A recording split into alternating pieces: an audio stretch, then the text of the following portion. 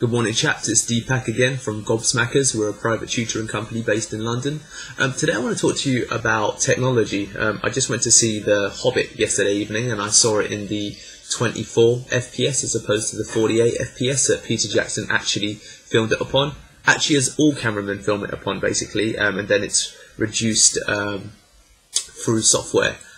So that basically means frame rates per second, and it changes the whole cinematic experience, I'm told. I actually watched it in 24 FPS, as I said, and there's been a lot of furore from critics about it. So have a look at it on Google and see how it changes the kind of viewing experience. And this reminded me of an article that I read, and I think I actually updated on Facebook and Twitter about just the other day, that there's a school academy in Bolton that have given all of their students as well as their teachers iPads.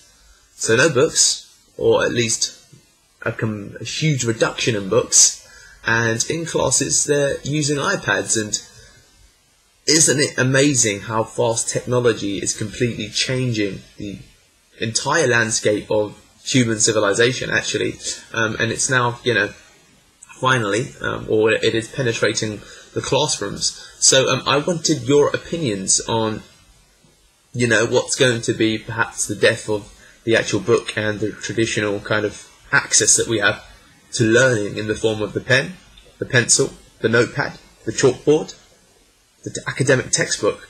They're all being replaced by graphic projectors, whiteboards, smartphones, tablets.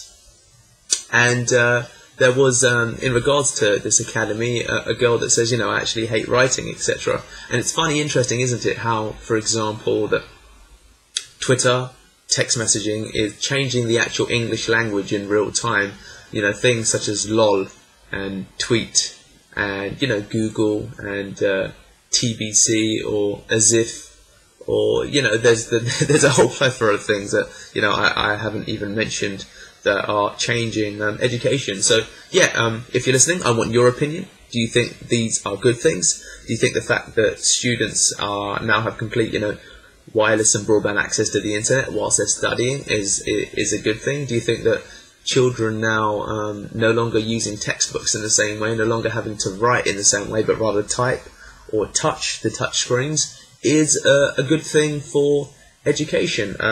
Myself, personally, as a liberal arts graduate, I studied literature at university. I kind of grew up, so to speak, like most of my audience, I'd imagine, with books, with pens, pencils, and notepads. And it's, with for example, being the good old-fashioned to-do list.